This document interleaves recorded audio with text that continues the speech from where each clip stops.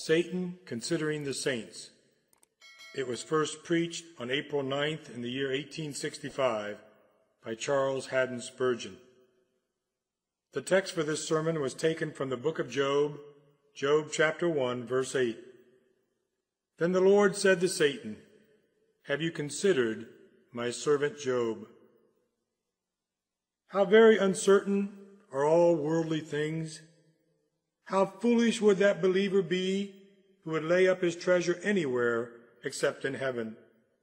Job's prosperity promised as much stability as anything can do beneath the moon. That man had around him a large household of faithful and devoted servants. He had accumulated wealth of a kind which does not suddenly depreciate in value. He had oxen and donkeys and cattle. He did not have to go to markets and fairs and trade with his goods to procure food and clothing, for he carried on the processes of agriculture on a very large scale all around his own homestead, and probably grew within his own territory everything that his establishment required. His children were numerous enough to promise a long line of descendants. His prosperity lacked nothing. It had come to its highest level, and there was nothing that could cause it to fall. Up there, beyond the clouds, where no human eye could see, there was a scene enacted which predicted trouble for Job's prosperity. The spirit of evil stood face to face with the infinite spirit of all good. An extraordinary conversation took place between these two beings. When called to account for his doings, the evil one boasted that he had been roaming through the earth and going back and forth in it, insinuating that he had met no resistance to his will and found no one to oppose his freely moving and acting at his own pleasure. He had marched everywhere like a king in his dominions, unhindered and unchallenged.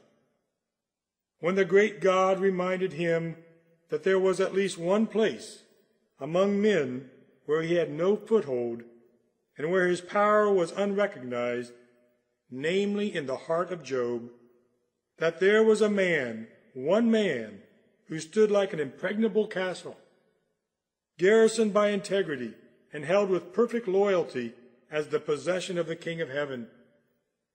The evil one then challenged Jehovah to try the faithfulness of Job. He told God that the patriarch's integrity was due to his prosperity, that he served God and avoided evil because of sinister motives, because he found his conduct profitable to himself. The God of heaven took up the challenge of the evil one and gave him permission to take away all the mercies which he had affirmed to be the props of Job's integrity, and to pull down all the fortifications and defenses and see whether the tower would not stand in its own inherent strength without them. In consequence of this, all Job's wealth was destroyed in one black day, and not even a child was left to whisper comfort. A second interview between the Lord and his fallen angel took place. Job was again the subject of conversation, and the great one, challenged by Satan, permitted him even to strike his flesh and bones, till the prince became worse than a pauper, and he who was rich and happy was poor and wretched, filled with disease from head to foot, and was willing to scrape himself with a broken piece of pottery to gain a little relief from his pain. Let us see in this the uncertainty of all earthly things. He founded it upon the seas and established it upon the waters. This is David's description of this world.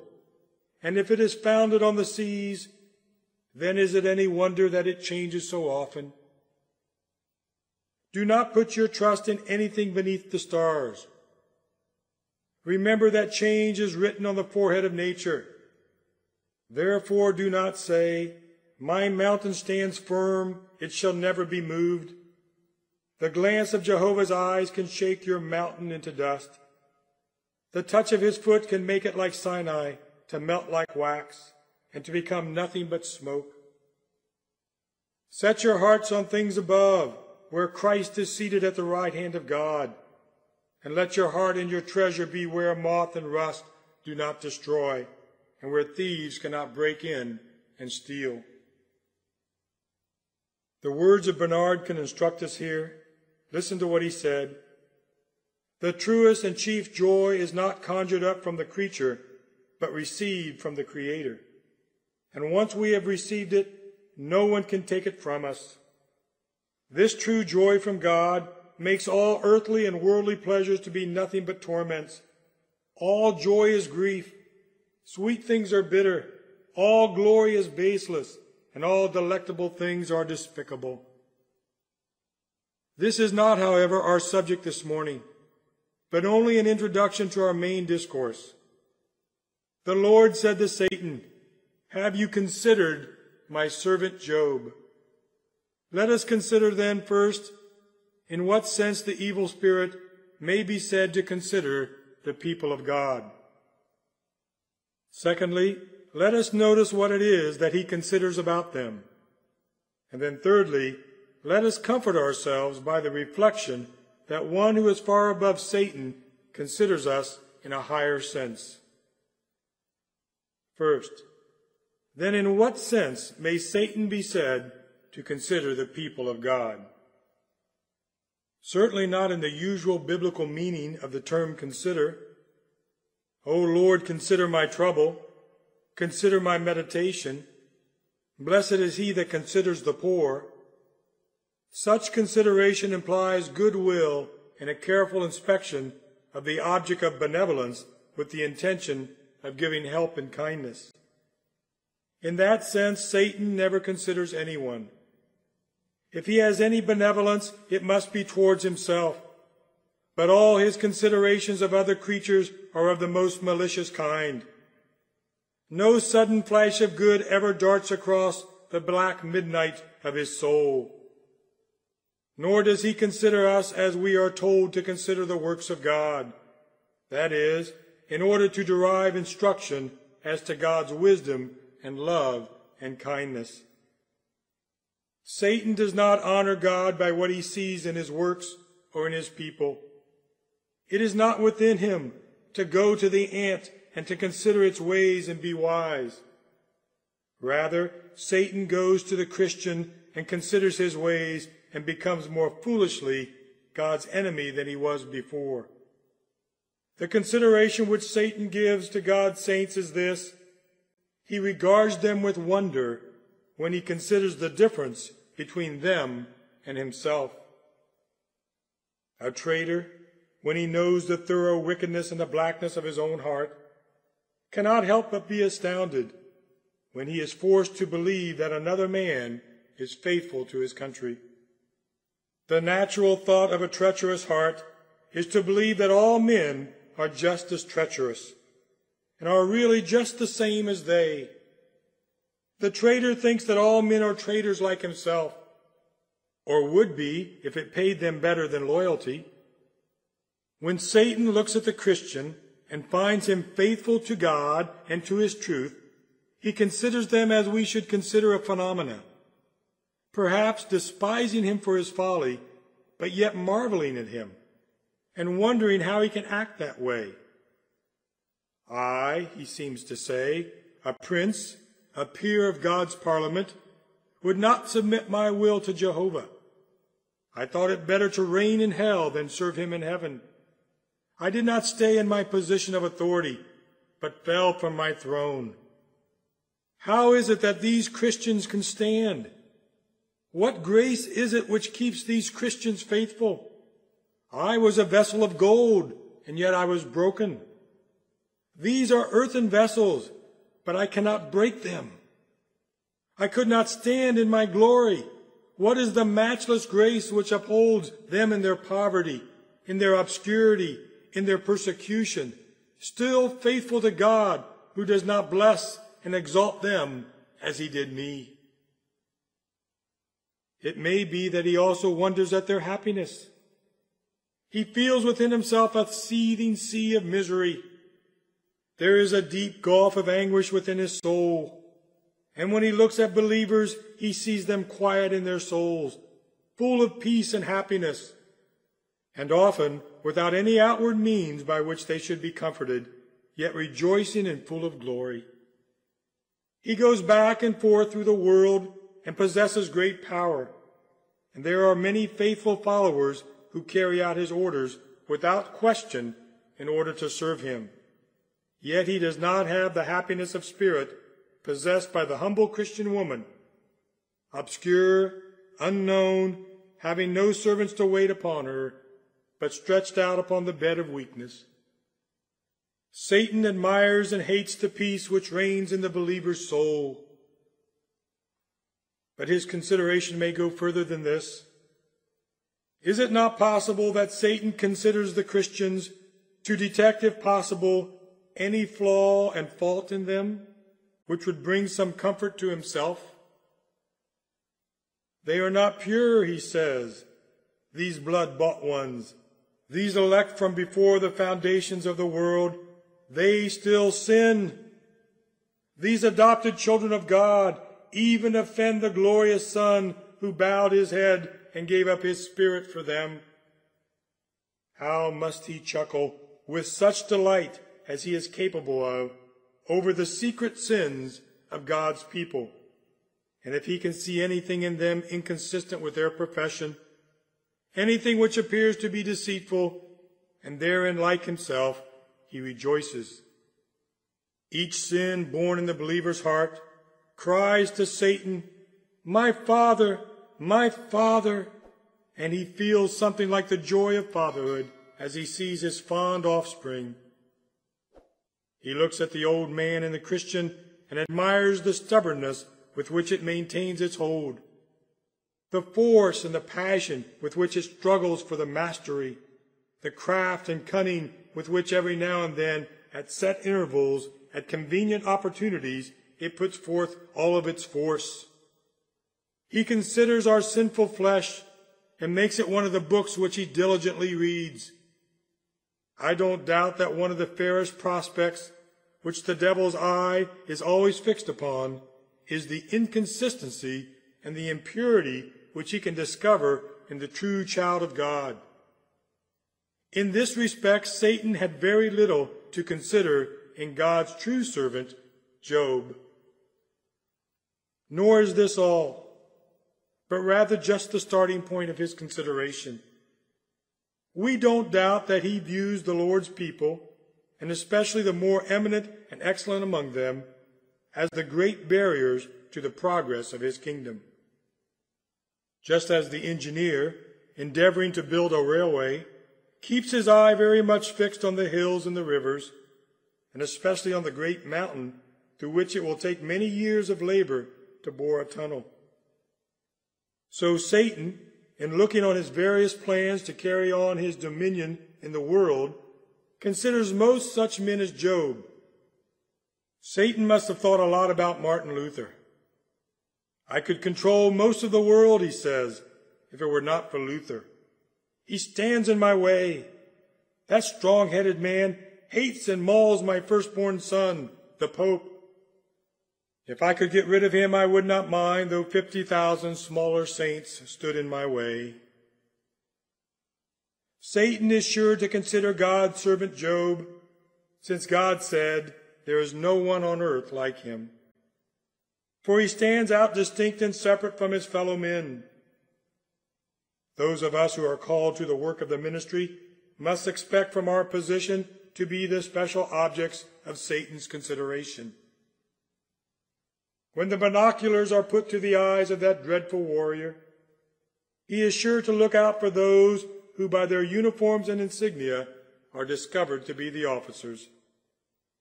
And he tells his sharpshooters to take careful aim at these. For, he says, if the one who carries the standard should fall, then shall the victory be more swiftly gained to our side, and our opponents shall quickly retreat. If you are more generous than other saints, if you live nearer to God than others, as the birds peck most at the ripest fruit, so may you expect Satan to be most busy against you. Who cares to fight over a country that is covered with stones and barren rocks and ice-bound by frozen seas? But at all times there is sure to be fighting over the fat valleys where the fields of good wheat are plenteous, and where the farmer's toil is well rewarded. And thus, for you who honor God most, Satan will struggle very strongly against you. He wants to pluck God's jewels from his crown, if he can, and take the Redeemer's precious stones even from the breastplate itself. He considers then God's people, viewing them as hindrances to his reign. He contrives methods by which he may remove them out of his way, or turn them to his own advantage. Darkness would cover the earth if he could blow out all the lights. There would be no fruit to shake like Lebanon if he could destroy that handful of corn on the top of the mountains. Hence his perpetual consideration is to cause the faithful children of God to fail.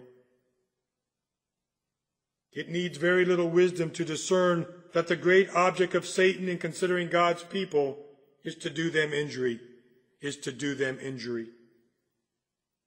I hardly think he hopes to destroy the really chosen and blood-bought heirs of life. My notion is that he is too smart for that. He's been foiled too often when he's attacked God's people, that he can hardly think he will be able to destroy the elect. For you remember the mystics and the seers who are very much related to him. When they spoke to Haman, they said this: "Since Mordecai, before whom your downfall has started, is of Jewish origin, you cannot stand against him. You will surely come to ruin." Satan knows very well that there is a royal seed in the land, against whom he fights against in vain. And it strikes me, if he could be absolutely certain that any particular soul was chosen by God, he would scarcely waste his time in attempting to destroy it, although he might seek to worry and dishonor it. It is, however, most likely that Satan no more knows who God's elect are than we do, for he can only judge as we do by outward actions, though he can form a more accurate judgment than we can through longer experience and being able to see the person in private where we cannot intrude. Yet into God's secret book of life, the black eye of Satan can never peer. By their fruits he knows them, and we know them in the same manner. Since, however, we are often mistaken in our judgment, he too may be mistaken. And it seems to me that he therefore makes it his policy to endeavor to destroy all of them, not knowing in which case he may succeed. He goes about seeking whomever he may devour, and since he does not know whom he may be permitted to swallow up, he attacks all the people of God with vehemence. Someone may say, "How can one devil do this?" He does not do it all by himself. I do not know that many of us have ever been tempted directly by Satan. We may not be notable enough among men to be worth his trouble, but he has a whole host of inferior spirits under his supremacy and under his control. And as the centurion says of himself, so Satan might also have said about his control over the demons. I tell this one, go, and he goes, and that one, come, and he comes. I say, do this, and he does it.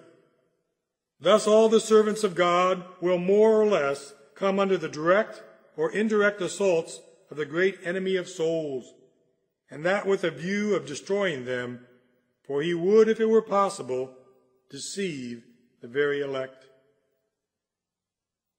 Where Satan cannot destroy, there is no doubt that his object is to cause worry. If he can't destroy us, he likes to cause us to worry. He does not like to see God's people happy. I believe the devil greatly delights in some ministers whose tendency in their preaching is to multiply and foster doubts and fears, and grief and despondency as the evidences of God's people. Ah, says the devil, preach on, you are doing my work well, for I like to see God's people mournful. If I can make them hang their harps on the willow trees and go about with miserable faces, I think I have done my work very well. My dear friends, let us watch out for those temptations which pretend to make us humble, but really aim at making us unbelieving. Our God takes no delight in our suspicions and mistrust. See how he proves his love in the gift of his dear Son, Jesus. Get rid of all your doubts and fears and rejoice in unmoved confidence. God delights to be worshipped with joy. Oh, come, let us sing to the Lord. Let us make a joyful noise to the rock of our salvation. Let us come before his presence with thanksgiving and make a joyful noise to him with psalms. Rejoice in the Lord and be glad, you righteous. Sing, all you are upright in heart. Rejoice in the Lord always. I will say it again, rejoice. Satan does not like this. Martin Luther used to say, let us sing psalms and spite the devil. And I have no doubt Martin Luther was pretty nearly right, for that lover of discord hates harmonious, joyful praise. Beloved brother, the archenemy wants to make your life wretched here on earth. If he cannot have you in eternity, and in this, no doubt he is aiming a blow at the honor of God. Satan is well aware that mournful Christians often dishonor the faithfulness of God by mistrusting it. And he thinks if he can worry us until we no longer believe in the faithfulness and goodness of our Lord, he shall have robbed God of his praise.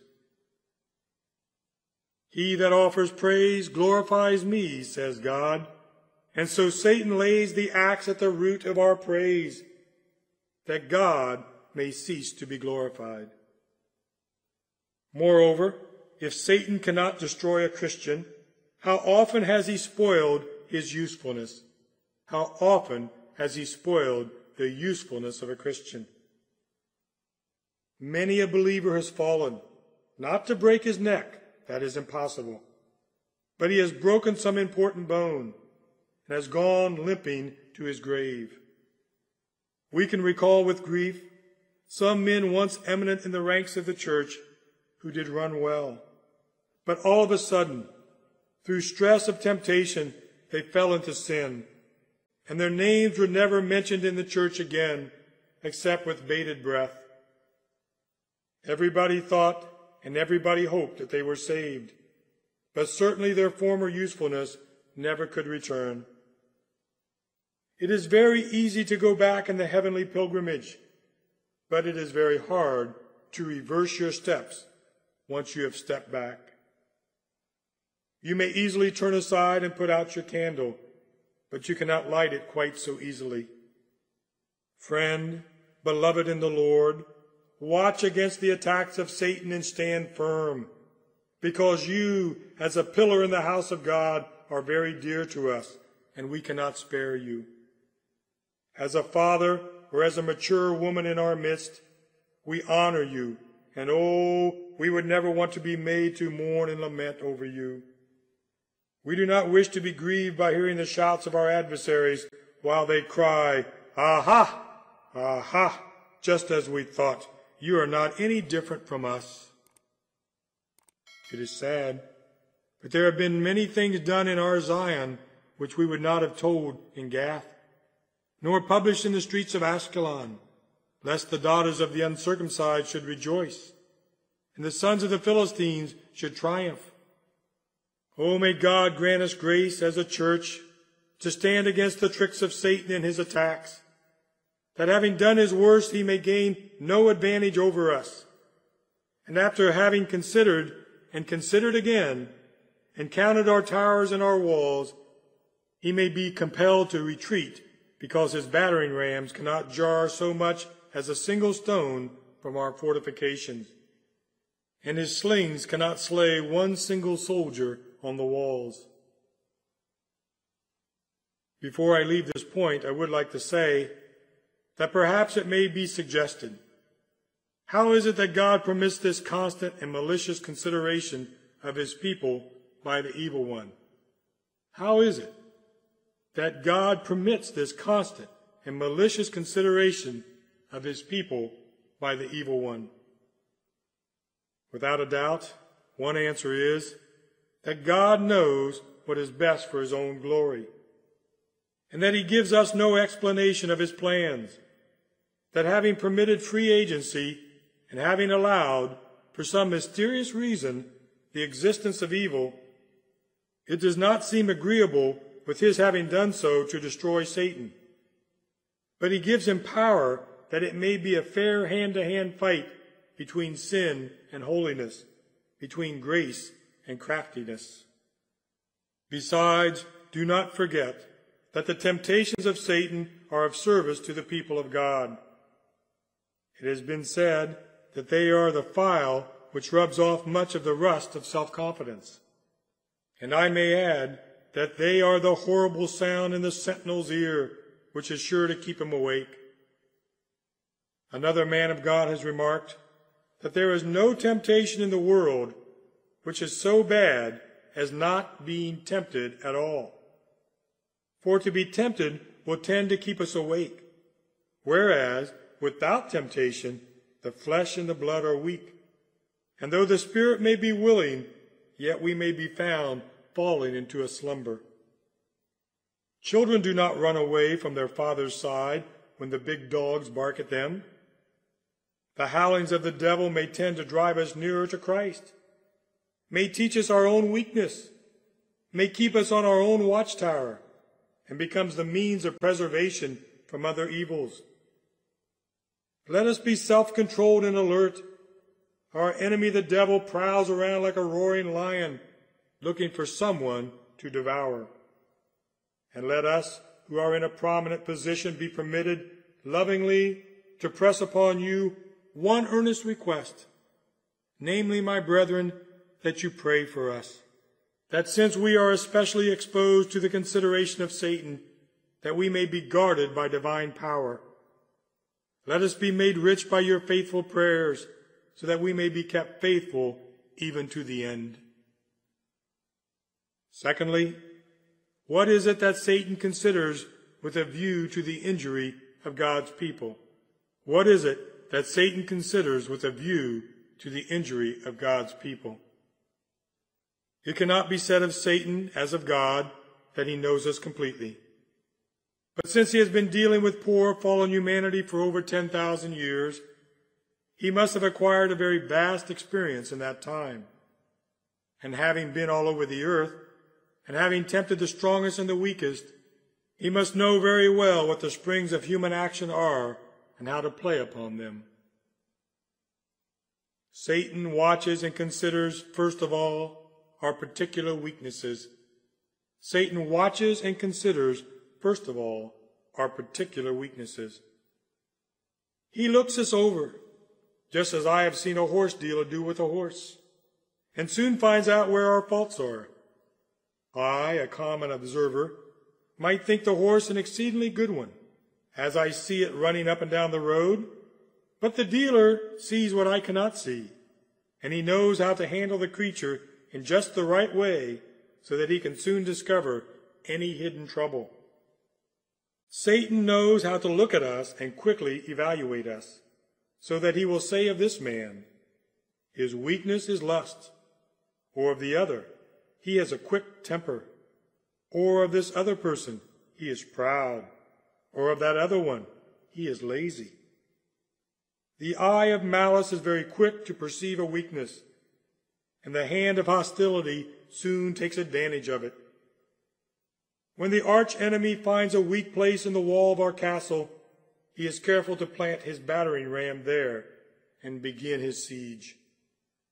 You may conceal, even from your dearest friend, your weakness, but you will not conceal it from your worst enemy. He has the eyes of a wildcat and detects in a moment the most vulnerable point on your body. He goes about with a lighted match, and though you may think you have covered all the gunpowder of your heart, he knows how to find a crack to put his match through. And he will cause much trouble in your heart unless eternal mercy shall prevent it.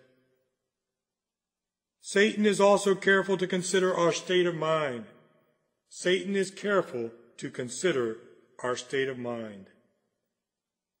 If the devil would attack us when our mind is in certain moods, we should be more than a match for him. He knows this and shuns the encounter. Some men are more ready for temptation when they are distressed and desponding. The fiend will assail them then. Others will be more liable for attack when they are jubilant and full of joy. Then will the evil one strike his spark into the tinder. Certain persons, when they are very upset and tossed to and fro, can be made to say almost anything. And others, when their souls are like perfectly placid waters, are just then in a condition to be navigated by the devil's vessel. As the worker in metal knows that one metal is to be worked at such a heat and another at a different temperature, as those who have to deal with chemicals know that at a certain heat one fluid will boil while another reaches the boiling point much earlier, so Satan knows exactly the temperature at which to work us for his purpose. Small pots boil quickly when they are put on the fire, and so little men of quick temper are soon in a passion. Larger vessels require more time and heat before they will boil. But when they do boil, it is quite a boil, not soon to be forgotten or abated. The enemy, like a fisherman, watches his fish, adapts his bait to his prey, and knows in what seasons and times the fish are most likely to bite. This hunter of souls comes upon us when we least expect it, and often we are overtaken in a fault and or caught in a trap through an unwatchful frame of mind. That rare collector of choice sayings, Thomas Spencer, has said this. Listen. The chameleon, when he lies on the grass to catch flies and grasshoppers, takes on the color of the grass. Likewise, some creatures in the sea take on the color of the rocks under which they lurk, that the fish may boldly come near them without any suspicion of danger. In like manner, Satan turns himself into that shape which we least fear, and sets before us such objects of temptations as are most agreeable to our natures, that some of us may soon be drawn into his net. Satan sails with every wind and blows us that way which we are inclined through the weakness of our nature. Is our knowledge in matter of faith deficient? He tempts us to error. Is our conscience tender? He tempts us to legalism and too much preciseness. Has our conscience allowed some latitude? He tempts us to carnal liberty. Are we bold-spirited? He tempts us to presumption. Are we fearful and distrustful? He tempts us to desperation. Do we have a flexible disposition? He tempts us to infidelity. Are we stiff? He labors to make us obstinate heretics, schismatics, or rebels of us. Do we have a severe temper? He tempts us to cruelty. Are we soft and mild? He tempts us to indulgence and foolish pity. Are we hot in matters of religion? He tempts us to blind zeal and superstition. Are we cold? He tempts us to Laodicea and lukewarmness.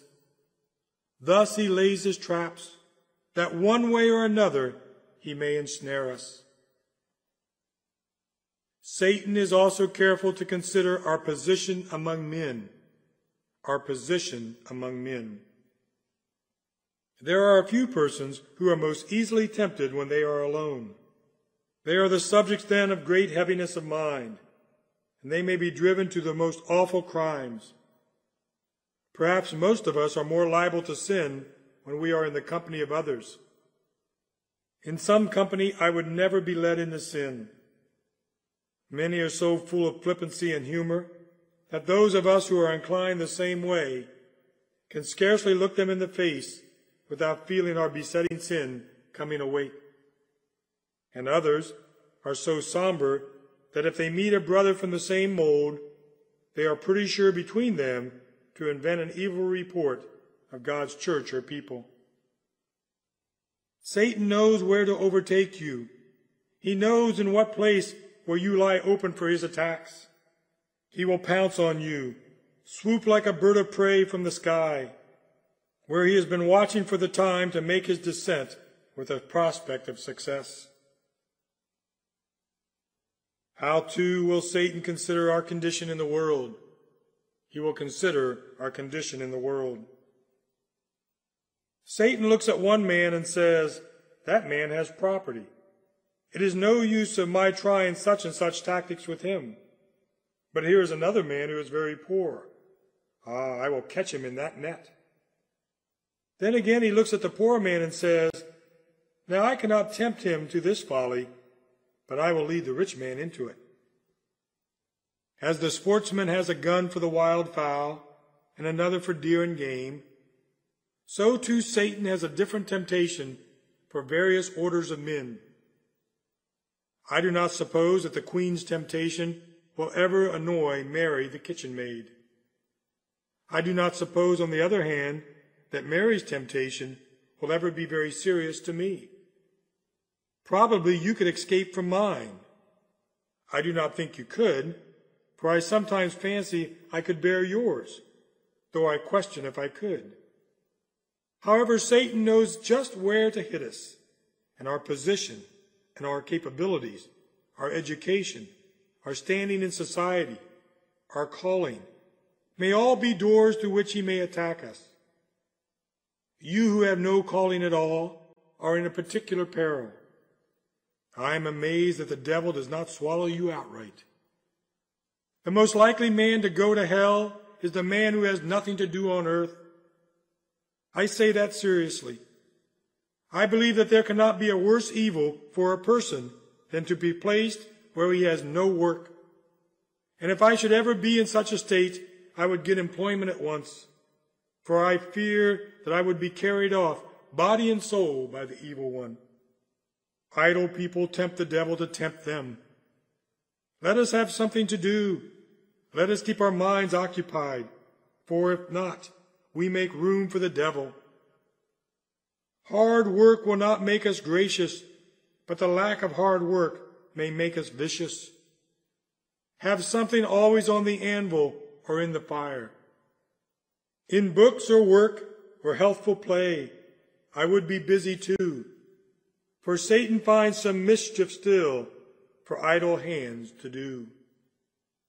So as we were taught in our childhood, so let us believe in our manhood. The reading and studying of books or other works and exercise are necessary for health and should occupy our time. For if I allow myself to be lazy like an old piece of iron, I must not be surprised that I grow rusty with sin. Nor have I finished yet. Satan, when he makes his investigations, notices all the objects of our affection. He notices all the objects of our affections. I do not doubt when he went around Job's house, Satan observed it as carefully as thieves do a jeweler's premise when they plan to break into them.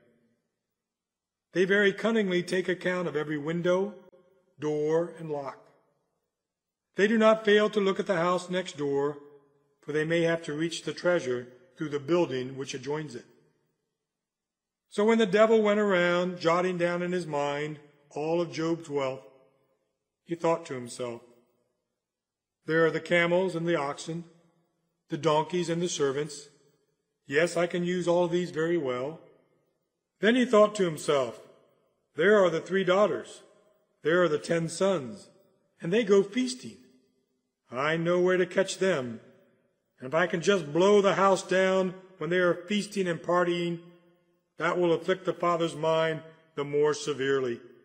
For he will say, Oh, that they had died when they had been praying, rather than when they had been feasting and drinking wine. I will put that down, too, in my inventory of schemes. Then the devil said, I shall want her also. And accordingly it came to that. Nobody could have done what Job's wife did.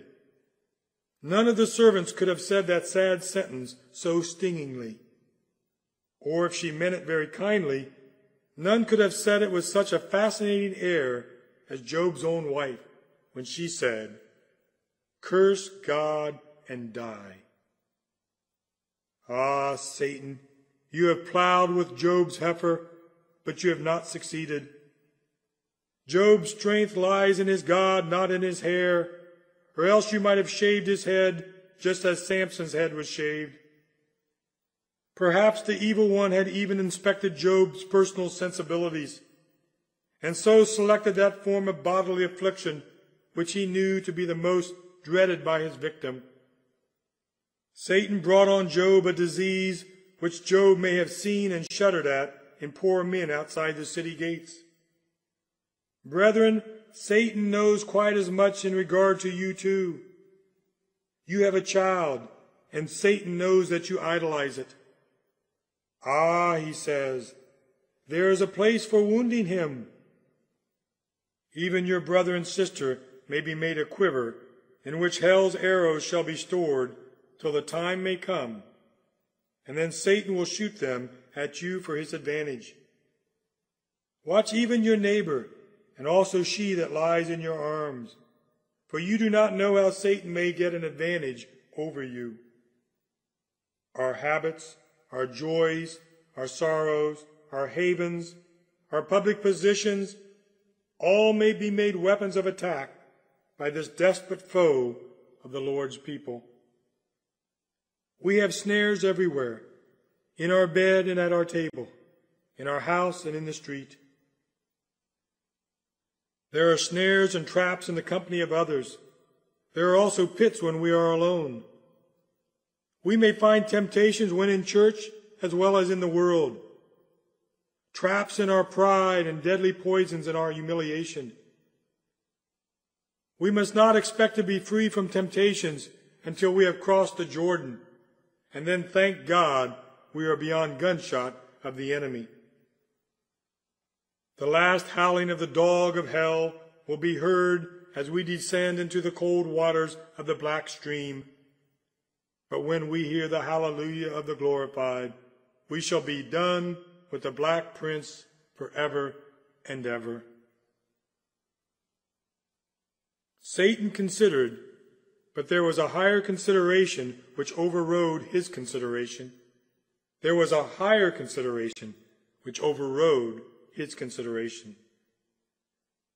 In times of war, the mine layers of one party will dig and plant mines to destroy the enemy fortresses. And it is very common for the mine layers of the other party to countermine by undermining the first mine. This is just what God does with Satan. Satan is planting a mine, and he thinks he will light the fuse and blow up God's building.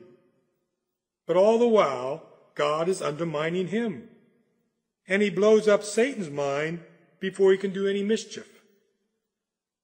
The devil is the greatest of all fools. He has more knowledge but less wisdom than any other creature. He is more subtle than all the beasts of the field, but it is well called subtlety, not wisdom. It is not true wisdom. It is only another form of folly. All the while that Satan was tempting Job, little did he know that he was answering God's purpose. For God was watching and considering the whole thing, and holding the enemy as a man holds the horse by its bridle. The Lord had considered exactly how far he should let Satan go. He had considered exactly how far to let Satan go. He did not the first time permit Satan to touch his flesh. Perhaps that was more than Job at that time could have endured. Have you ever noticed that if you are in good, strong bodily health, you can bear losses and crosses, and even bereavements with relative calmness? Now that was the case with Job. Perhaps if the disease had come first and the rest had followed, it might have been a temptation too heavy for him. But God, who knows just how far to let the enemy go, will say to him, "This far you can go, and no further." By degrees he became accustomed to his poverty. In fact, the trial had lost all of its sting the moment Job said, "The Lord gave, and the Lord has taken away." That enemy was slain. No, it was buried, and that was the funeral sermon. Blessed be the name of the Lord. When the second trial came, the first trial had qualified Job to bear the second. It may be a more severe trial for a man in the possession of great worldly wealth suddenly to be deprived of the bodily power of enjoying it, than to lose everything first and then lose his health necessary to its enjoyment. Having already lost everything, he might also say, "I thank God that I now have nothing to enjoy, and therefore the loss of the power to enjoy it is not so wearisome. I do not have to say, how I wish I could go out into my fields and see my servants, for they are all dead. I do not wish to see my children, they are dead and gone. I am thankful that they are, for it is better than that they should see their poor father sit on a dunghill like this." He might also have been glad if his wife had gone too, for certainly she was not a very particular mercy when she was spared, and possibly, if he had all his children about him, it might have been a harder trial than it was. The Lord who weighs mountains in scales had measured out his servant's woe. Did not the Lord also consider how he should sustain his servant under this trial? Did not the Lord also consider how he should sustain his servant under his trial? Beloved, you do not know how blessedly our God poured the secret oil on Job's fire of grace while the devil was throwing buckets of water on it. He said to himself, "If Satan shall do much against him, then I will do more for him. If he takes much away, I will give him more. If he tempts Job to curse, I will fill him so full of love to me that he shall bless me. I will help him. I will strengthen him. Yes, I will uphold him with my right hand of righteousness." Christian, take those two thoughts and put them under your tongue as a wafer made with honey. You will never be tempted without express license from the throne where Jesus pleads. And on the other hand, when he permits it, he will, with the temptation, make a way of escape or give you the grace to stand up under it. In the next place, the Lord considered how to sanctify Job by his trial. How to sanctify Job by his trial. Job was a much better man at the end of the story than he was at the beginning. He was an incredible disgrace to Satan and his power. He was a perfect and an upright man, but at first there was a little pride about him. We are poor creatures to criticize such a man as Job, but still there was in him just a sprinkling of self-righteousness. I think his friends brought it out. Eliphaz and Zophar said such irritating things that poor Job could not help replying in strong terms about himself. And I think that they were rather too strong. There was a little too much self-justification. He was not proud, as some of us are, of a very little. He had much to be proud of, as the world would allow. But yet there was a tendency to be exalted with it. And though the devil did not know it, perhaps if he had left Job alone, that pride might have become a seed, and Job might have sinned. But he was in such a hurry that he would not let the small seed ripen, but hurried to cut it up, and so became the Lord's tool to bring Job into a more humble and consequently a more safe and blessed state of mind. Moreover, observe how Satan was an assistant to the Almighty. Satan was an assistant to the Almighty. Job, all this while, was being enabled to earn a greater reward. He was being enabled to earn a greater reward. All his prosperity is not enough. God loves Job so much that he intends to give him twice the property. He intends to give him his children again.